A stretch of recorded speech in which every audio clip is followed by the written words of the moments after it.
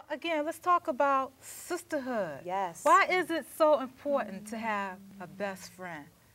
They love you whether your house is a mess. They love you whether your hair is, I mean, no matter what, this is that unconditional love. And to me, that's important, especially being a black woman. A lot of times we have this tendency to get catty, like, oh, you know, or your locks are longer, or you're lighter, or you're darker. And this is nonsense. I think that we as sisters, we need to stick together, find that cohesiveness, and on top of having a best friend, definitely have a support group, because you don't want to wear that sister down. Every time you see your phone, your number is like, oh boy.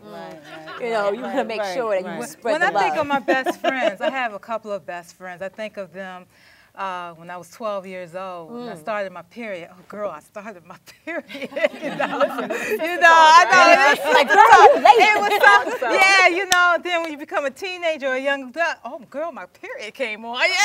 You know? And so I guess people who are going through menopause, I'm not going through that. I guess they have sister friends. Girl, my period came on again. When will it end? You know. Well, just to interrupt you, this is my best friend right here. And I forgot to mention that. Sorry. Go ahead. Thank you.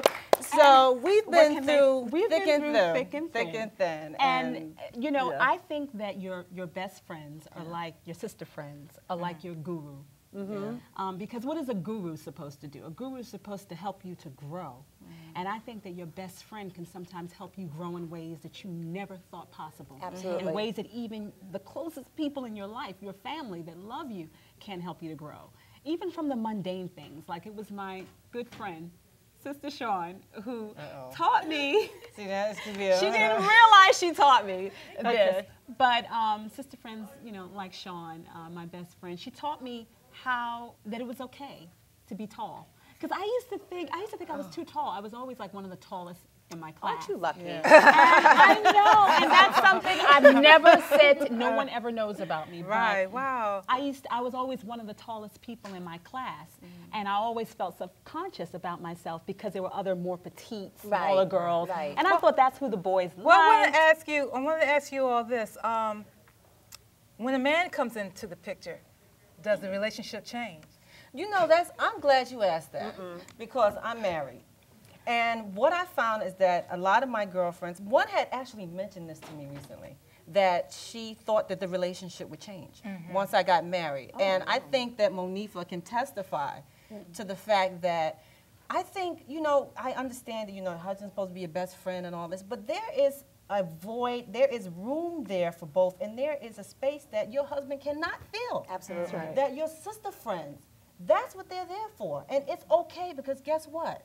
You've been there before a man, you'll be there after a man. But I've heard stories of people said, well, her boyfriend took her away from me. I went through that. No. This gentleman, he said, well, your girlfriends call you night and day, or you call your girlfriends night and day. You're always emailing them. You're always text messaging them.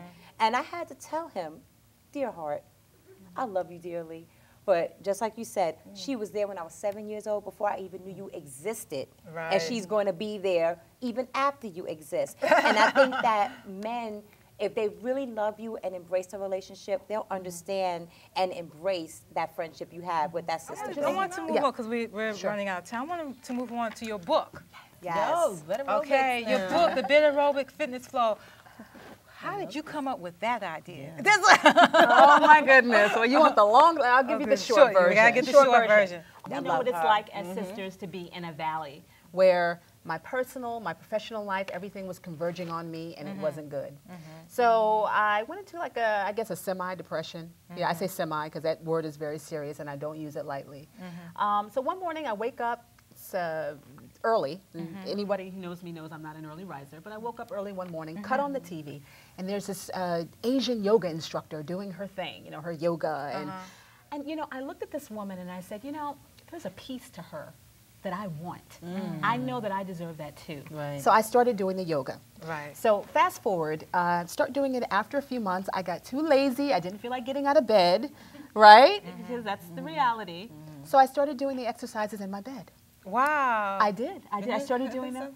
And after a few months, people began to notice, my colleagues, my friends, you know, you remember Shawn, like, what are you doing? So what you're watching here is the bikini flap. See how the leg is flapping up? Okay. Now, the interesting thing about the bed aerobic fitness flow is that it's very deceptive because it looks simple, but in actuality, that exercise will bust your hips in a good way. Yeah. Okay? Yeah. So if you're trying to And the long and short is, after Lady and I spoke, we had this kinetic energy like we were friends since birth. I mean, I told her things that I haven't even told some of my sister girls. And we just developed this love relationship that I am just truly blessed and excited to have. And every day it's something new.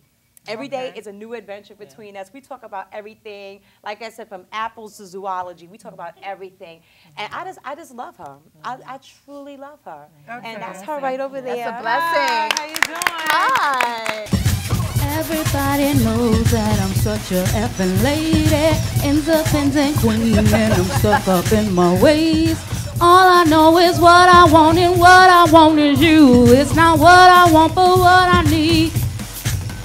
Do the two-step, two-step, do the two-step, two-step.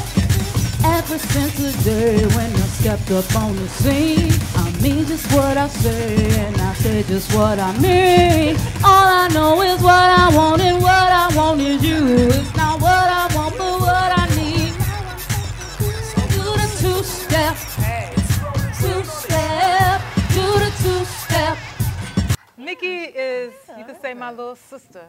Well, this clip is actually it's a composition of all of my, well, not all of my work, but several of the different films that I've worked on in terms of directing and producing. The manager over at the electric company got me on speed dial. Oh. No, he ain't cute. Talking about I owe him some money just because I won't give him no play. I told him he was gonna have to wait. Yeah. What? I told him I had to pay bills or pay to live. I choose to pay to live.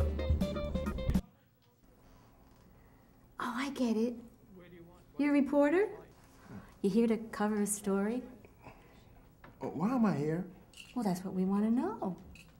Going to an awful lot of trouble to cover a story. Well, I thought that... What did you uncover so far? You mean who I think killed that man? Look, for all I know, it could be anybody. What do you got? I'm not a suspect, am I? No, you're FBI. Giving, taking, giving, that's the only way to live and trust. You gotta trust. Taking, giving, taking, talk it out, let's make love, pray, and trust. You gotta trust. You know, when I think of sister friends, I think of my friend Carla Jackson. I also think of Miki. But Carla Jackson and I, when I was 12, she was 13. We all took a trip. We rode our bikes all the way to someplace in Maryland, way in Maryland, Laurel, Maryland. And we got into big trouble. Both our parents got into big trouble.